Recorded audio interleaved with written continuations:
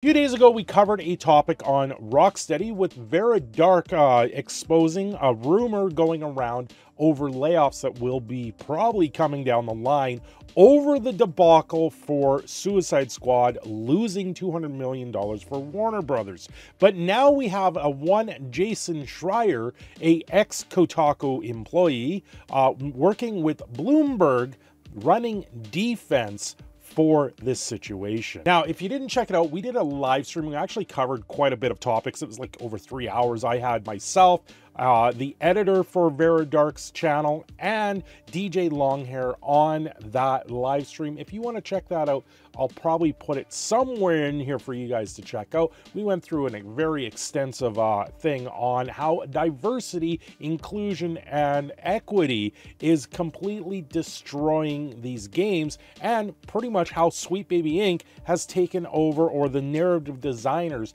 have taken these things over. Bloomberg reporter claims Sweet Baby Inc. boycott that crush Suicide Squad, kill the Justice League sales is angry hallucinations created by grifters. So Jason Schreier, he's a long-time industry pivot point, worked for Kotaku at one point, had all of these conversations in secret with Rocksteady, and the whole idea of Sweet Baby Inc. never came up. They don't know who they are, but I bet you if you ask them, well, who's Kim Bel-Air? Did you have a situation where you had a talk at your company where everyone got brought into a room for the writers and they got to pick and choose what was there and who sat down in that room? Now, if you look things up for Suicide Squad, Kill the Justice League, and you go into the PlayStation 5 credits, all you gotta do is scroll all the way down on this particular website, or you can play the game and get to the end of it, which, you know, a lot of people don't want to, and you can see where the writers are. It might even be, this is a very extensive list of people. This is how many people worked on this game. This is why their budget was blown out of the market when you have more people working on a game than you have for the game to actually produce to. So you have Sweet Baby Inc. writing, you have writing and team leads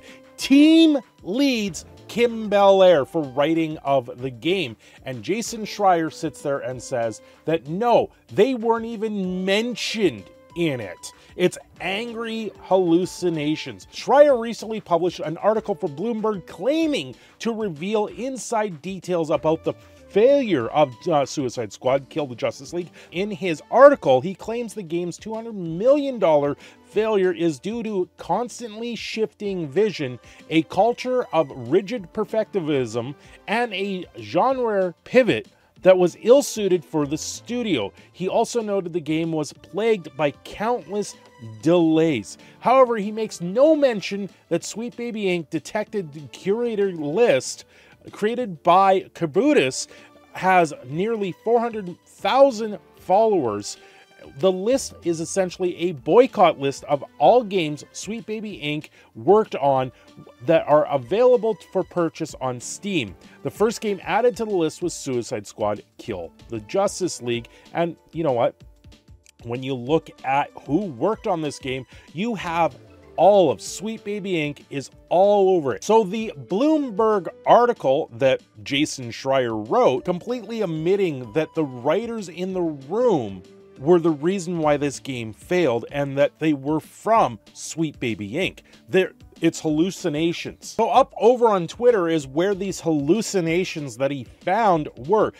He had posted his article, the Bloomberg article, on Twitter, and you have one Justin here, not to mention the woke turn off of fans or SBI influence, and Jason comes back with, this article is about what actually happened, they didn't have any effect on the development, and Jason comes back, I asked 24 people who worked on the game what went wrong, and not a single one mentioned the words Sweet Baby. You're chasing angry hallucinations created by grifters who make money off your rage. These writers, they don't exist. This isn't the credits. This isn't in the credits of the game. These people don't exist as per Jason Schreier.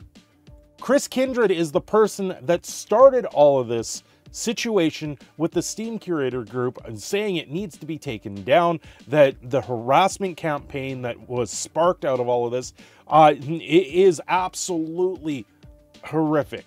It was so damning to have their resume listed online.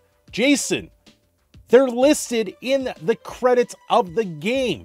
They might not turn to you and say, oh yeah, we don't know who Sweet Baby Inc. is, because look at all the people that worked on here. He talked to 24 people. There is hundreds of people that worked on this game. So I guess from one department to the other, you didn't talk to any of the writers, you just talked to everyone else at the front of the building. What did you do? Talk to the security guard at the front of the building, talk to the receptionist, and a couple other marketing VPs? Where is this? Why would you run defense for this when it's easily proven otherwise? So I gotta say, one of the points here that Jason does write in his article, multiple people who worked on the project say the growing concerns were often met with promises from management that Suicide Squad would eventually coalesce at the last minute.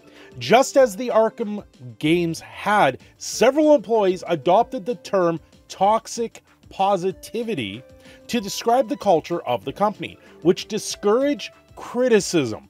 Leadership didn't seem worried. They said even as other traditional single-player game studios had that chased the live service trend were delivering abysmal results with games such as Anthem, which earned a lowly score of 59 out of 100 on Metacritic, and Marvel's Avengers 67 out of 100.